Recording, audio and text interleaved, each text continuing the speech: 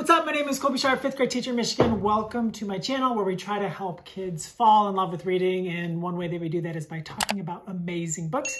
That's what we're going to be doing today. We're going to be talking about Jerry Spinelli's Dead Wednesday. Before we get too far into this book, let me know down in the comments what your absolute favorite Jerry Spinelli book is of all time. Is it Ringer? Is it Maniac McGee? Is it Stargirl? Let me know. I'm dying to know. For me, it's probably Maniac McGee. Yeah, his Newbery Medal winning book is just brilliant. Today, we're talking about Dead Wednesday, and it is a book that is just wild. It is such an interesting and unique concept. I kept thinking about what it would have been like to be like an 8th grader and reading this book in like a group with like other kids in my class.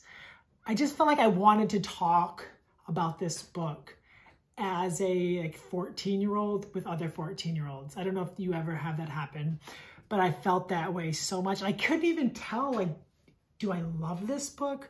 Do I not like this book?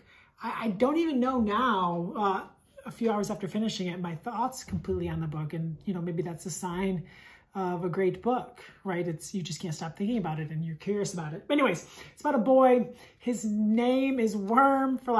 They call him Worm.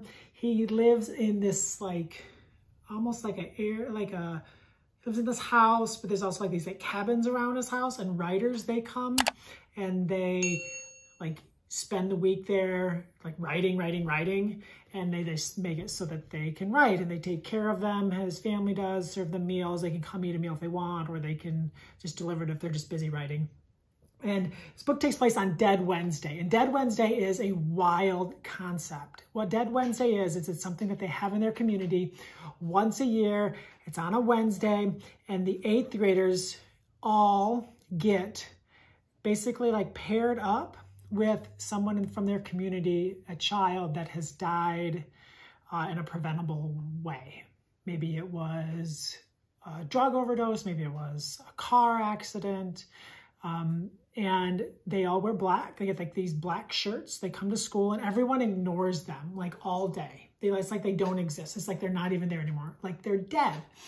And it's such a weird thing. And the kids are all so excited about it, and they've known about it for years. They've anticipated this day of freedom where teachers won't even talk to them, and they could basically just blurt out things and no one will respond. They could skip class. They could do all these different things. And they're so excited. Turns out it's not really fun, and it's pretty spooky. And Worm gets paired up with Becca, who is a 17-year-old who died in a car accident. And during the day, they have a half of a school day, and then they can kind of do whatever they want the rest of the day. But during the day, Becca's ghost is there with him, and he can feel her. They could give a high five, and it's not like a ghost like Casper, you put your hand through, but no one else can see her. And they spend the rest of the book basically together she thinks that she's there to help Worm. And it's just so interesting. And you get to hear her story and how she died. And she's helping Worm to see himself in a totally different way. Worm is the shyest kid. He's got a lot of acne. He's not very confident. And I don't know, the book is it's just so wild and interesting. And I just kept thinking, as a teacher, there's no way in the world we would ever do something like this. Ever. We would never do Dead Wednesday. But I could see a community, maybe someone thinks it's a good idea and then they run with it, and then it just kind of becomes one of those things that you keep doing. But I don't know. It's a wild book. You really need to check it out. If you teach upper middle school students, I think it'd be a really fascinating book to share with them. I really want to know what they thought. Even more, I want to know what I would have thought as a kid. I hadn't thought about myself as a reader while reading a book. I'll think things oh, I wish I would have read this book when I was a kid. But this one, I'm I want to know what I would have thought reading this book as a kid. So there it is, Dead Wednesday, Jerry Spinelli. Check it out.